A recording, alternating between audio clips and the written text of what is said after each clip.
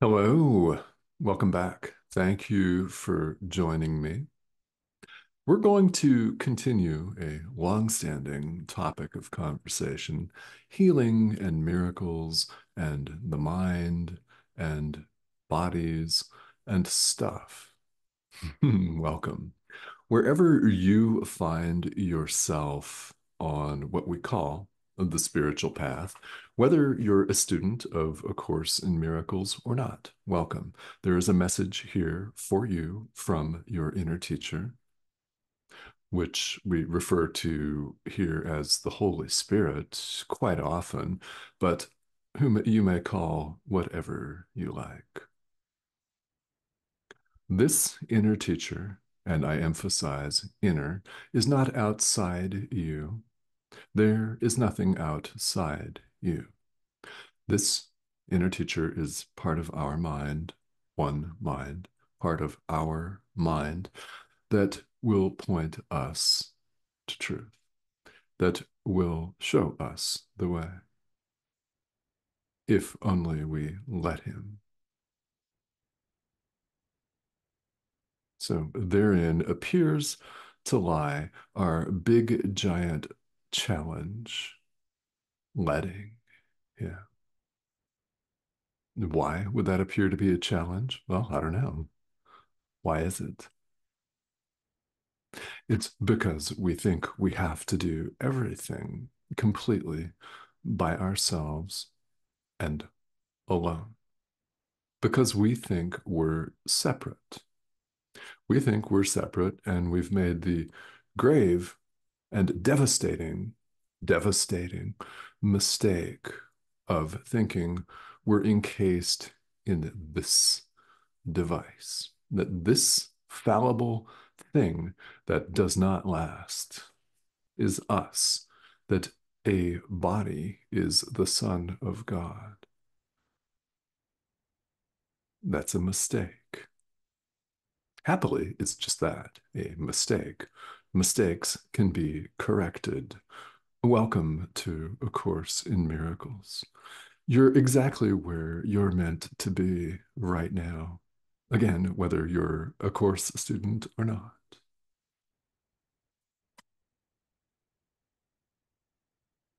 This course talks a lot about truth and illusion. Well, truth is true. Illusion is illusion. Truth and illusion do not interact at all. They don't recognize each other. They don't gather for a drink on Friday night and some hors d'oeuvres or tapas. They don't interact at all. They have nothing, and I mean nothing, to do with one another. Each, however, is a complete thought system unto itself. Not everyone is raised, I certainly was not raised to think of spirituality as a thought system, but I invite you to think about that. It is a thought system. There are two thought systems, and each moment, each and every moment of every day, whether we're consciously aware of it or not, and well, and of course, mostly we're not, we're choosing one of these thought systems. We are, in fact, choosing truth or illusion.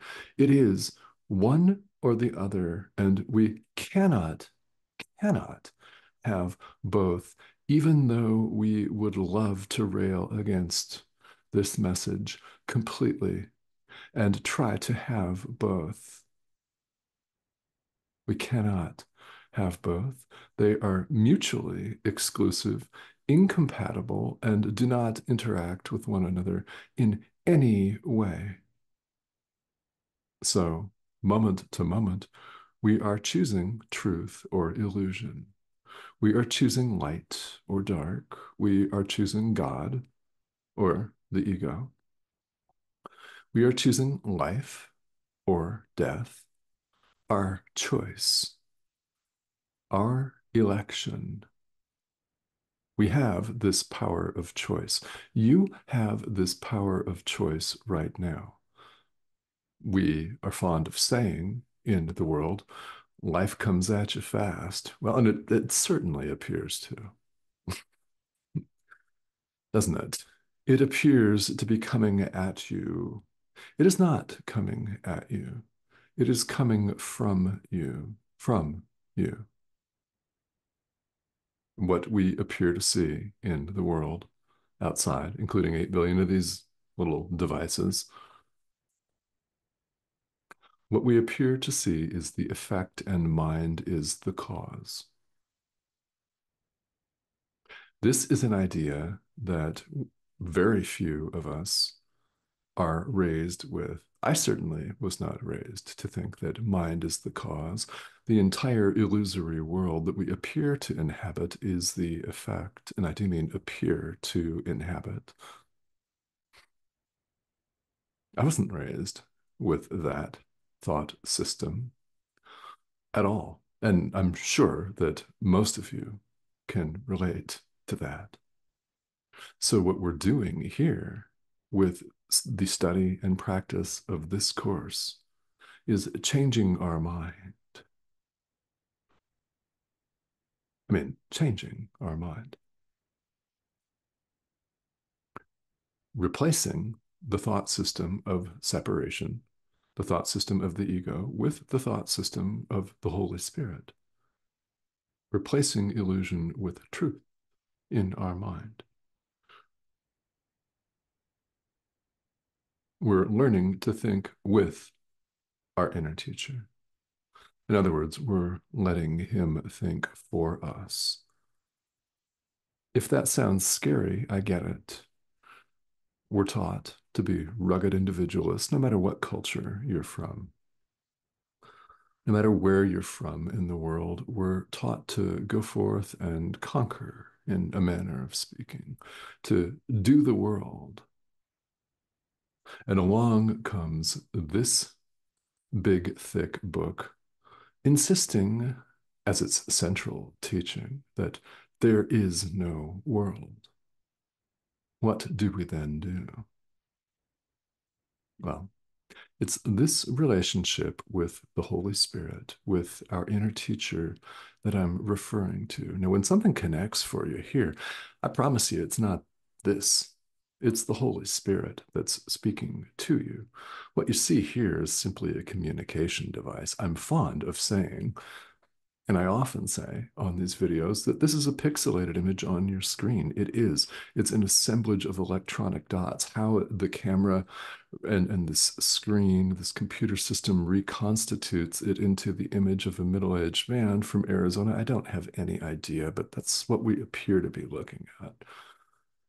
The form is literally nothing, nothing special. It's the message of the Holy Spirit that matters. And that's why this video series exists, to share it with you. This is my own personal directive. What yours may be, well, it's up to you and the Holy Spirit. So ask.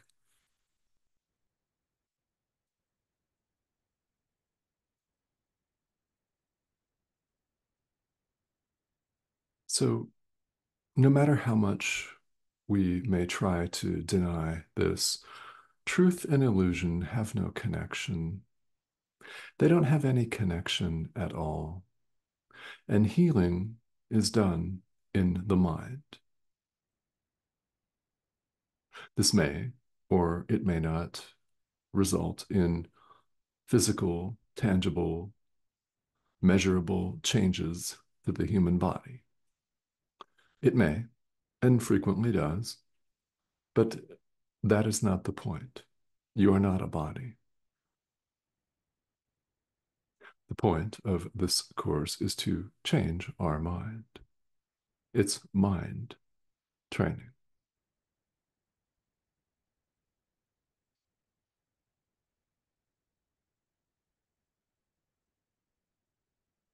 The idea of separation from God. When I refer to the idea of separation in this video, or all of these videos, or what sometimes gets referred to as the separation, that's what we're talking about here. This supposed, never happened separation from God. Thinking that we're separate from God, we also assume that we're separate from our brother, from every other living thing, in other words, because we see it as every other living thing. We see multiplicity and separation, and we appear to be inside this. And we take this 80% water, extraordinarily fallible organism, and I do mean extraordinarily fallible organism. We take this to be us, who we are, all the while knowing that's actually not true at all. We know this, or we would not even be interested in spirituality. You wouldn't be here if you didn't deep down know that there's more to it than meeting the needs of this guy.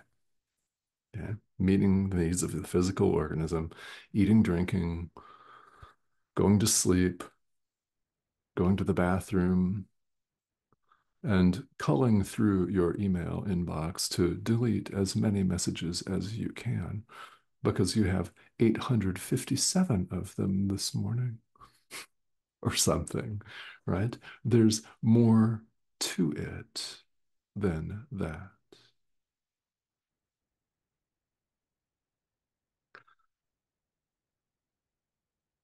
The idea of separation, in fact, produced the body, where we think we can run off and hide and be separate from God.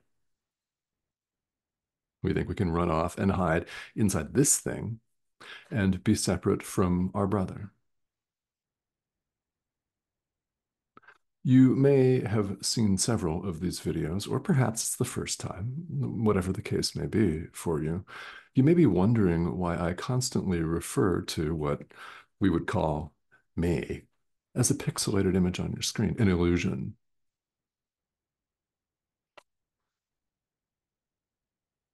The more we disidentify with the world, with the body, with all of our concepts about who we are, and the more we affirm our true identity as spirit, as the Christ, singular and all inclusive, the Son of God, the thought of God, the more we identify with who we all deep down know that we really, truly are, the better. It does not mean, by the way, neglect the needs of the physical body. I went to the gym yesterday, for example. I'm going back today, for example. If you like to work out, work out. If you like to eat healthy foods, eat healthy foods. We simply live our lives here in the world, and we just do what we do. Just in what we would say is normal, we just live our normal lives. But you don't have to believe in the reality of it at all. So there are plenty of spiritual students throughout the ages, in fact, this is age long, who make the mistake of thinking, okay, well, I'm not a body, so I'm just going to let it go. Nah. Nor is it a good idea, in fact, it's a mistake, to deny yourself things,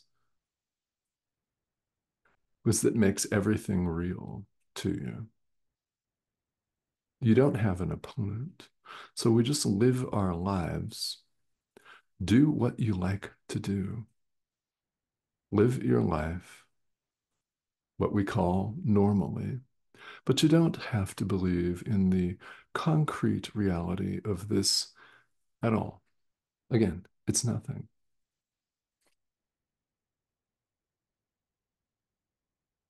This course aims to help us change our mind.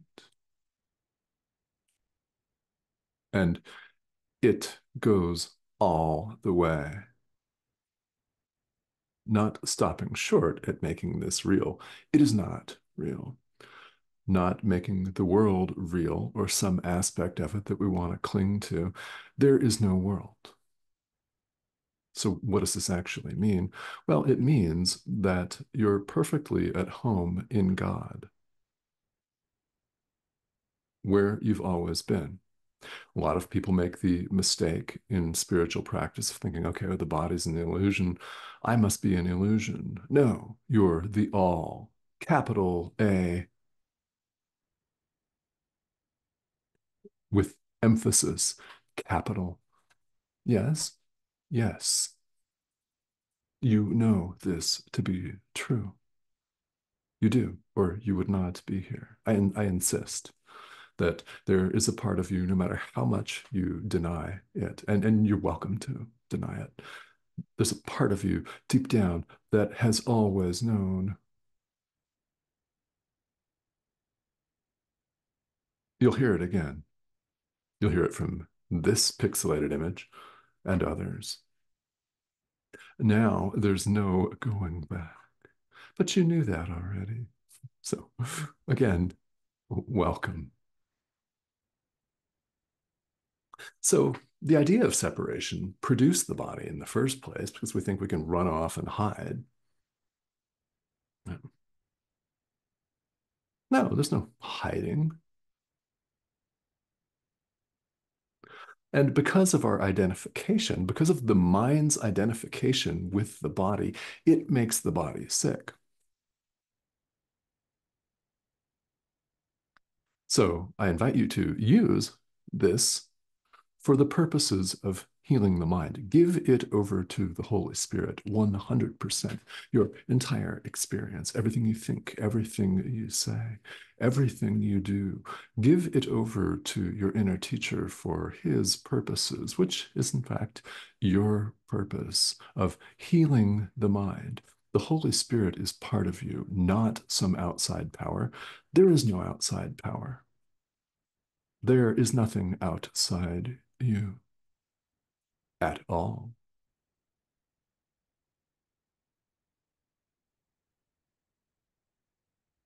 So, in wrapping this conversation up, let's not deceive ourselves any longer. We don't have to. And all of the suffering that we've gone through and are currently going through is because of this identification with a separate sense of self. That's a thought in the mind. That's where healing belongs, in the mind.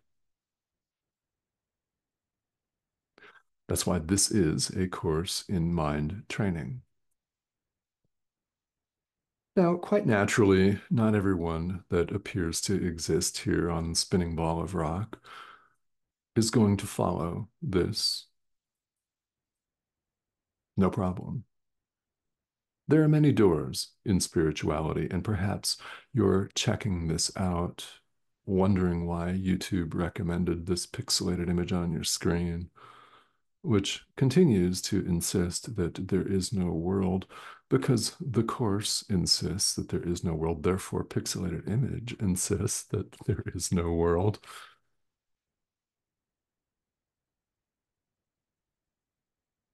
This Course does not aim for us to change the world. What world?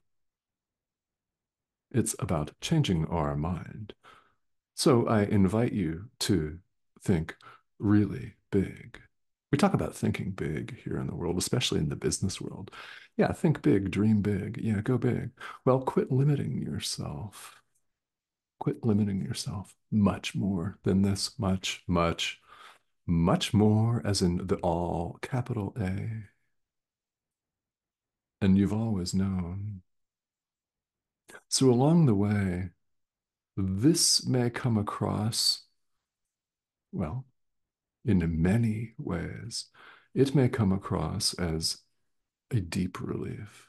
That's entirely possible, that this somehow touches you to the core and clarifies something that you've always known, and you most certainly have always known, always.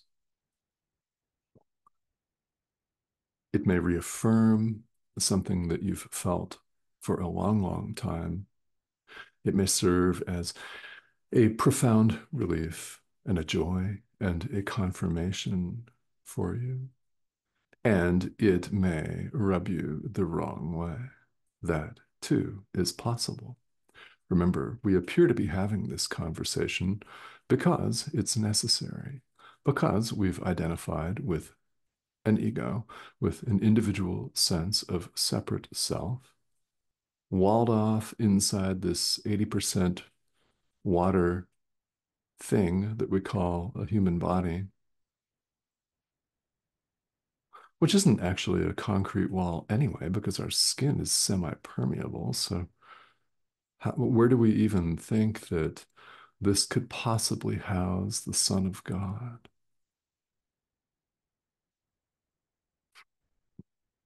I invite you to be limitless because you are. So open your mind to limitlessness. Open your mind to the Holy Spirit. Open your mind to God. You have no limits, and there is nothing outside you. So, with that, I thank you for joining me. And I invite questions.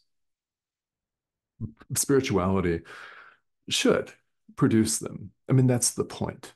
It is. It's the point. It's profound. This is incredibly profound, in case you haven't noticed. It's deep, deep self inquiry. And we're invited to go deep with ourselves, which we fear to do. I get it. When you experience that fear, this is where you have this relationship with your inner teacher. Forgive what appears to make you frightened. Get in touch with the Holy Spirit. If you're unsure what to do, ask. You'll always be answered. Now, oftentimes, it doesn't look like prayer is answered, well, because we're praying for $50 here, or that somebody says a certain thing, or so and so wins an election over here. We're asking for things on the screen of life in the illusory world. How about this? Ask your inner teacher for guidance. Ask your inner teacher for assistance in allowing truth to be just as it is. Help me allow truth to be just as it is, or some other form of verbiage, whatever occurs to you. Very powerful. So please feel welcome to ask questions if you have them. This comment thread is, in fact, a perfect place for that. And please go ahead and subscribe too. I'd love to have you join us if you have not. That's the prompt, this arrow in the corner of your screen. So go ahead and click that, and you'll be invited to join us. There are a handful of videos, several, that appear each week. So I invite you to subscribe if you haven't yet, and to continue to tune in. You may be wondering what's in it for you. Awakening. Be seeing you.